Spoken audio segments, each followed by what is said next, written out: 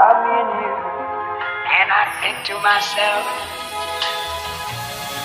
what a wonderful world.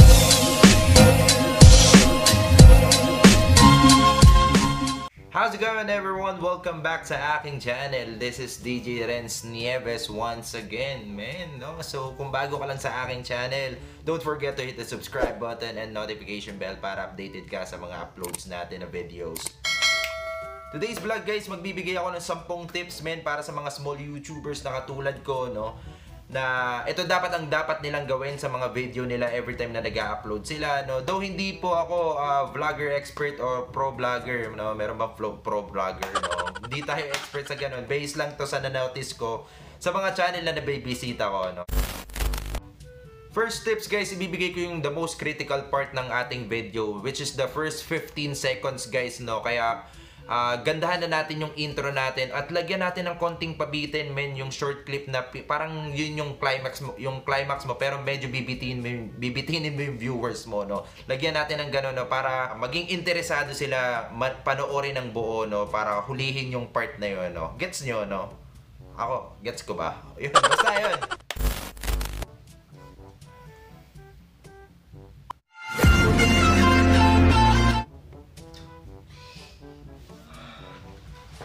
Ingay naman ang intro na ito, no? Guys, yun, second tips, guys, no? Medyo wag naman yung sobrang ingay ng intro, men, no? Tapos, maingay na nga yung intro, sobrang haba pa ng intro, no? Yun yung pangalawang tips natin, medyo isolim lang natin yung intro natin.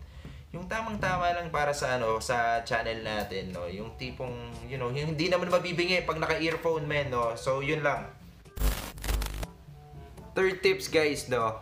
And obvious naman, no? Hindi naka-landscape yung camera, no? Landscape natin, 16:9 kasi yung size ng frame ni YouTube, no, men, no? Para kita na rin yung lahat, no? Ang pangit naman pag may ganitong color block magkabilaan sa ano natin. Hindi kita yung beauty natin or yung kagwapuhan natin, men. Okay. Fourth tips, guys. So, kailangan natin maging informative at entertaining sa ating mga content, guys. Lagyan natin ng istorya, lagyan natin ng mga climax, no? Tapos focus lang tayo sa mga niche natin. Kung mukbang lang. Kung makeup tutorial lang, no? Kung tutorial ng mga small YouTubers, yun lang yung i-upload natin, no? Yun, para hindi naman maging chapsuy or iba-iba yung mga kasi ayaw natin ma-miss category yung channel natin pagdating ng panahon, no? Kaya sila nag-subscribe sa'yo dahil din sa mga content mo, no? So, focus on your niche, be entertaining, be informative, and be yourself, man. Ang galing! Ang galing! Ang galing. Ang galing! Ang galing talaga. Panglima. Taray, panglima na tayo, no?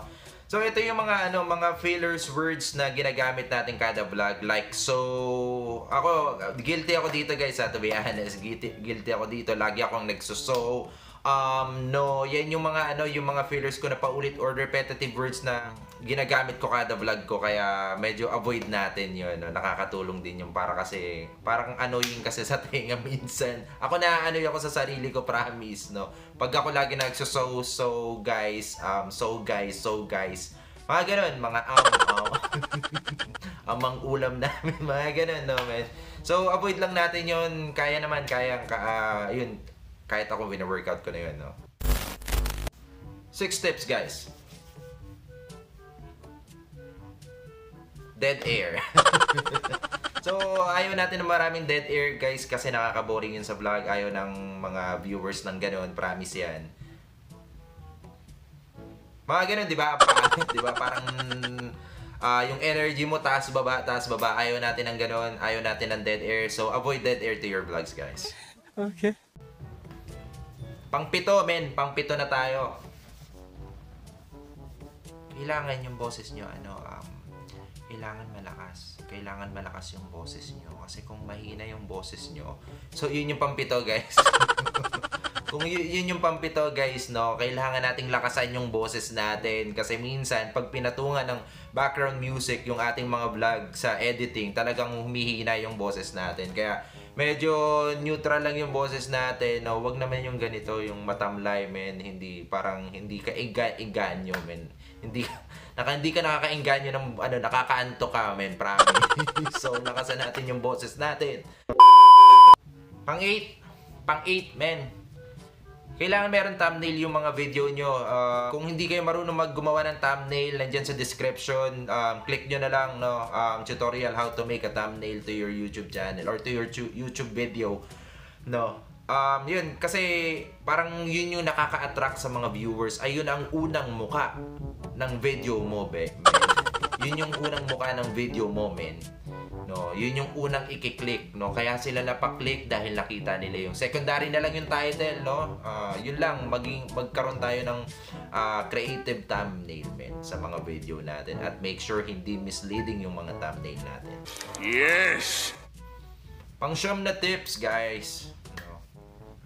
Wag natin gagayahin yung mga idol natin, no? Tulad nila Kong TV, nila Jamil, or yun. Magkaroon tayo ng sarili nating pangalan sa YouTube, men, kasi ito yung tangi nating puhunan, no. Maging natural ka lang sa mga vlog mo, no. Hindi mo kailangan gumaya ng mga iniidolo mo kasi mas maganda pa rin may sarili tayong trademark, men, no.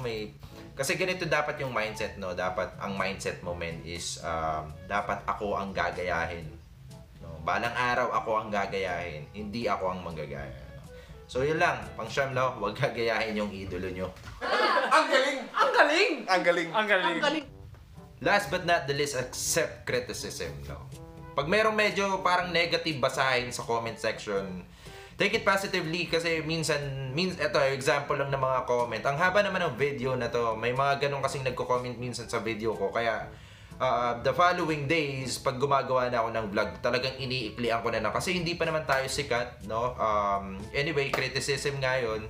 Tapos, pag may mga nag-dislike ng mga video natin, wag tayong magagalit. Pag may mga bashers kayo, guys, no? Yan yung yun kasi yung pambalance dito sa YouTube o sa mundong ibabaw na to.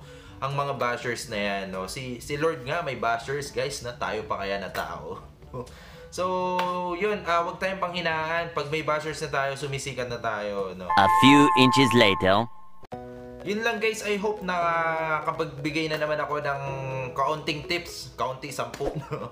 No, maraming salamat sa pagsubaybay hanggang dulo. Maraming salamat sa iyo. At kung hindi ka pa nakakapag-subscribe, pa-subscribe na at pa-share and like neto. At comment ka kung ano pang gusto mong content na gawin natin for the next vlog. At see you soon. God bless sa channel mo. Peace out. Peace out, man.